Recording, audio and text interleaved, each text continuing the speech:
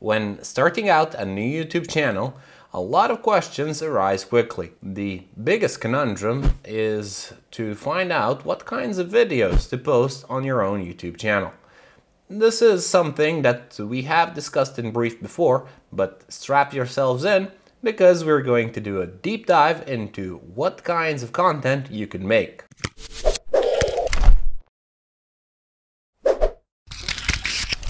This is the eternal dilemma of every creator, not just on YouTube, but all over the world and all through recorded history. People have a perception that you cannot be successful and make money off of something that you like and need to sell out in order to start making serious amounts of money. It is not an uncommon thing to see comments under popular artists where people deride famous artists and keep saying things like, oh, I liked him better before he sold out, or oh, he got too big for his shoes, or whatever. Also, people tend to say that the artist has betrayed what they loved initially.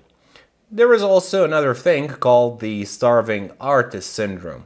In addition to creating content that is not very good, some people think that their content is in fact too good for everyone, or that people just don't understand. However, there is a cure for this condition, but it requires you to take a look inside and, do a little bit of self-sacrifice. There is another thing called starving artist syndrome. Negative thinking, in addition to a lack of soft business skills, lead to the creator feeling like his content is just better than everyone else's, but people misunderstand it. This sort of condition is treatable, but whining and pessimism won't really lead to a solution.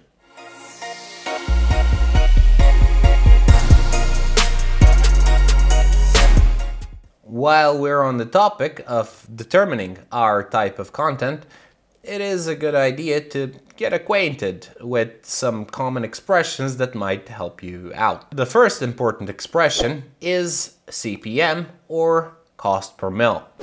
Now, what it is the price that advertisers are willing to pay per 1,000 views on your video.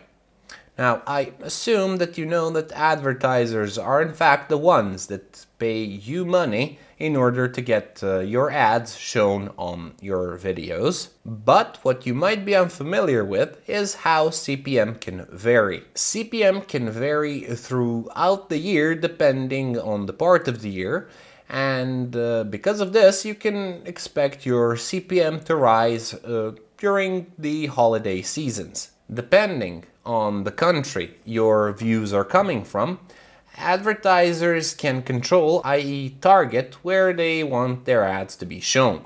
Varying on this, some countries naturally have a higher CPM than other countries. Some of the biggest CPM when talking about countries are countries like Canada, the US, New Zealand, the UK, Austria, Germany, Switzerland, so basically the Western world. Another important thing to take into account is where and how your advertisers' ads will be shown. Now, you do have some, let's call it creative freedom with this, but mostly this is auto-generated by YouTube.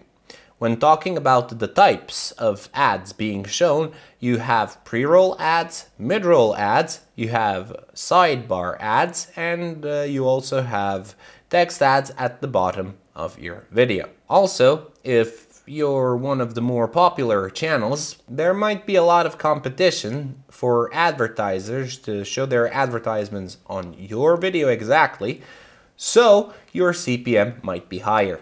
This, of course, is a huge plus for you. Another thing to consider when talking about CPM is what niche you are covering exactly. Some of the highest paid ads with regard to their niche are things like real estate, finance, cars, technology, makeup, and lifestyle. And these can bring in some serious money. However, there is a downside. Unfortunately, CPM is not the end of the story, and YouTube as a company and as a platform needs to take their cut. At the moment, this cut equals to 45% of the profits made from ads on your videos, and what you are left with is called RPM, or rate per mil. Seeing as how this video was made at the start of 2021, please keep in mind that the rate that YouTube takes is subject to change, and it may go higher or lower depending on the profitability.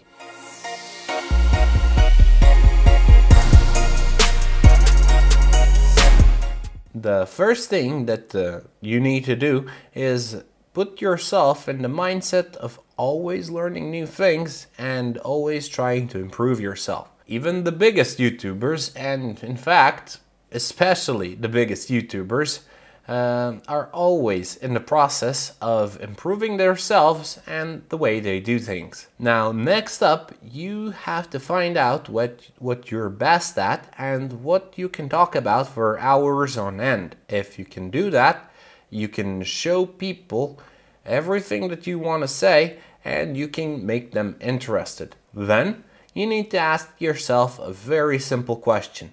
Is this something that can help people? That isn't to say that there is a bunch of off-color material and content you can find on YouTube, but you won't attract 1 million subscribers or even 1,000 subscribers if you watch frogs in your garden. Of course, this doesn't mean that you cannot make watching frogs in your garden an entertaining experience for your viewers, but if you can entertain them with that type of content, it is a talent in and of itself, and it is something that is quite unique among people. As we have mentioned before, you should try finding a niche that is your passion, something that you know your way around, and something that you can think of dozens of ideas on the spot for. This is important because once you start making 10, 50, 100 videos, you might think to yourself that you might be running out of ideas, but if you are talking about something that you're really passionate about, this is less likely to happen. In the case that you really don't have one definite passion that you're willing to discuss for hours on end, you can always ask a family member, a brother, a sister, your mom even, or even a partner or a friend, and talk to them about them opening a YouTube channel and you just curating the content. This could be a very, very financially successful endeavor, and even if it isn't, it might be a good bonding experience. Whatever you decide, you might find that it takes a while to get your content going, even a couple of months to get your initial analytics straightened out. But once you have these initial analytics, and once your audience tells you what really works and what doesn't, you can start making some real progress and start plowing the way ahead.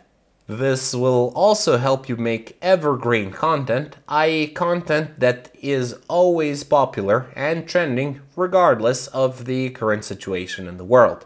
If you gain a tendency to make such type of content, people will keep returning to your videos, and not only that, but there are people that will keep rewatching your older videos time and time again, making your content always popular and always being recommended to new people. In conclusion, this might keep you relevant for years, even if you completely stop making content, and people will know how to appreciate that. Today we discussed what kind of content you should make and how it connects to how much money you can make from the type of content. We have discussed a few different ideas, and keep in mind this is not the end of the story, so make sure to subscribe and hit the like button in order to show this type of content to other people on the platform, and make sure to leave a comment if you would like a deeper dive into this topic.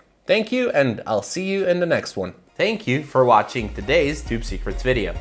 If you liked watching the video, make sure to hit that like button, hit the subscribe button, and click the bell icon down below. If you have any questions for us, make sure to write them in the comment sections below. And if you'd like to get a free review of your channel, go to our website and take the free channel review.